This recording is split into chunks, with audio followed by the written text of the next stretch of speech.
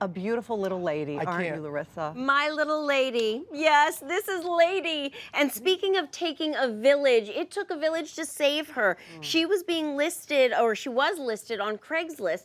The family that owned her hadn't told the landlord in her apartment building that they had a little pup, and they got in trouble and had to get rid of her ASAP.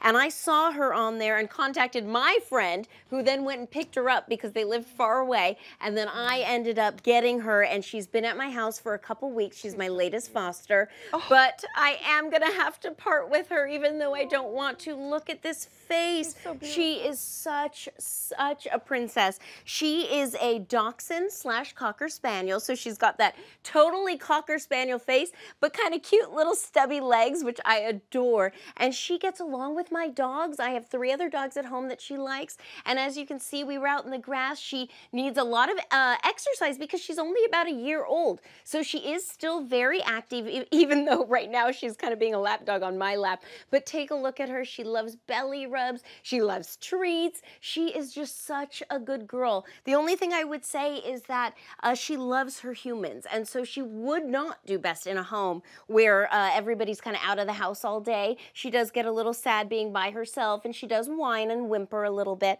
But again, she's been passed around quite a bit the last month, so, you know, that's kind of what happens. They don't realize that they're in a safe place for a while, and then they calm down and relax, and they don't have that separation anxiety as much. But her name is Lady. She is available for adoption, and you can find out more on my website, savedbythel.com.